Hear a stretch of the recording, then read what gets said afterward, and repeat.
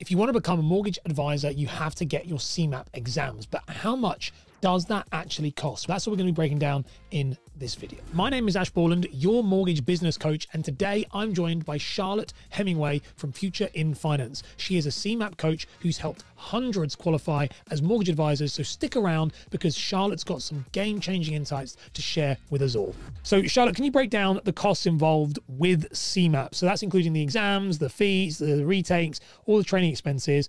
What is that overarching kind of cost? Yes, so there's 3 exams, CeMAP 1, CeMAP 2, CeMAP 3. Each of them are £223. So you're looking straight off the bat just to sit the exams, about 669 quid. And that's without any training material other than the giant chunky textbooks that you get that come in through the post. If you have to resit any of them, the resit fee as of right now is about £180. It doesn't matter how many units you have to resit. CeMAP 2, as an example, is 4 units. You might only fail 1 unit, which is 20 questions. It still costs £180 to resit the 20 questions. That's the baseline cost. You have to pay that to get CeMAP qualified. You can then look at training material, and they come in all shapes and sizes. Most people start with an e-learning option. So it's study at your own pace online. There might be video files on there. What people want to look out for with e-learning platforms is time restrictions. When I was studying for CeMAP, I bought one, didn't realize it had a 3-month time restriction on it. Ooh. So 12 weeks went by and it was like, if you want it, you buy it again.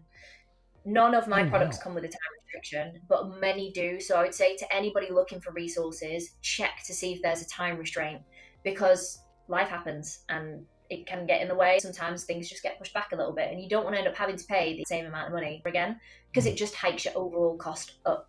But you're looking around the £300 benchmark for any good e-learning platform. And then you would look at other alternatives if you wanted to get qualified quick. I run a 5-day masterclass. It's called an intensive course. You can turn up on Monday morning, and by Friday evening, you'll be ready to sit your exam and you will be ready to pass that exam. It comes with unlimited support. So if you need to message me at 10 PM on a Tuesday because you're having a meltdown about life insurance, I am just on the other end of a WhatsApp message.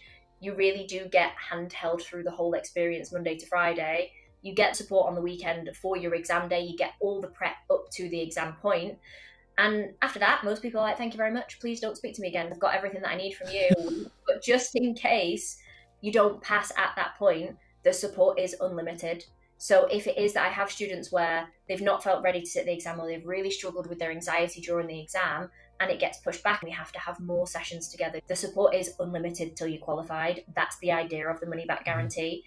That comes at a slightly higher price point, so it's £677 per course. Those are your 2 options. You can do it with just the textbook, but it is hard. And when you do it with just the textbook, you run the risk of multiple resits, where if you invested upfront from the start, you've massively increased your chances of passing first time. And that's where I want most people to be. I like those training intensives. I said that's what I did myself. From your perspective, what value does CeMAP add to a person's career compared to the cost? Obviously, you can't do the job without the exam. A lot of people are maybe reluctant on spending and paying what is necessary to get over that finish line. From your perspective, does the cost outweigh the benefit? If we're realistic, we've got let's call it £700 in exam fees. Plus, if you were to go all in with 2 masterclasses, you're looking at about £2,000 cost up front. Would you pay £2,000 to build a career for yourself that works around you? So you can clock off on a Tuesday at 10 o'clock and go to yoga, or you can go to your kids' Christmas recitals, or take time off during the school holidays and not be berated by a HR for doing it. Can you put a price on that? And is it more than £2,000? Most people would say yes. The other way to look at it is if you were to do an equivalent qualification at university, even if you did it part-time, university fees are monstrous. £2,000 wouldn't even get you 1 term, which is 3 months at university, and most people do it for 3 years. For me, it is a no-brainer, but I appreciate it is a lot of upfront cost. How quickly can you recoup that once you're in a role? I think it's one of those things where if you're reluctant to spend the money, then maybe it's not for you. But it's one of the very few careers where you are able to earn a very decent income, have a really great job satisfaction, and not require a degree. And it can, and also career development of potentially going self-employed if you wanted to run your own business. The opportunities are pretty endless, but it all sits at that barrier to entry of the cost. My question to you is, are there any financial tips or budgeting advice that you would give students who are preparing for the CeMAP who potentially want to be able to afford it, but maybe are on a budget? My tip is to invest upfront, and not necessarily the full masterclass package, because that is a stretch for a lot of people. If you drop £320 on an e-learning platform and pay for your exam fees, you are mitigating those resit fees.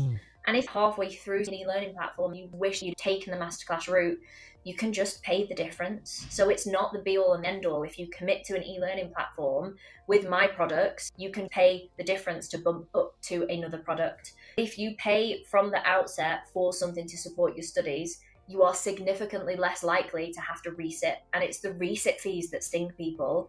It's the students that come to me when they've already sat their exam 4 or 5 times, and then they come to me for help.